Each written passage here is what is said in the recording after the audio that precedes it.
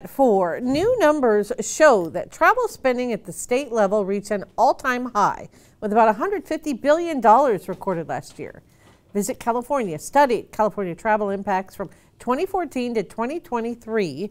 The numbers are based on statewide visitor trips, which are defined as trips taken by those who stay overnight, away from home, or those who travel more than 50 miles one way on a non-routine trip. The report says the travel industry supported about 1.2 million jobs last year, and that as of last year, the state's travel industry has restored 98% of the jobs compared to 2019. At the top of the Golden Gate Bridge, Governor Gavin Newsom announced that tourism spending hitting an all-time record high.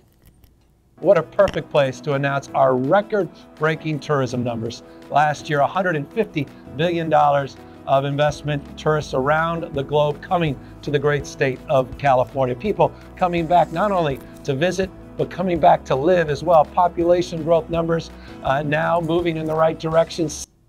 For Butte County, the study found last year there were about $364 million spent on travel, accounting for almost 4,000 jobs, $90 million spent on food service, with accommodations in second place with around $80 million. Now for Shasta County, $531 million spent, accounting for almost 5,000 jobs, a little more than $140 million spent on accommodations, with food service in second, a little more than $125 million spent.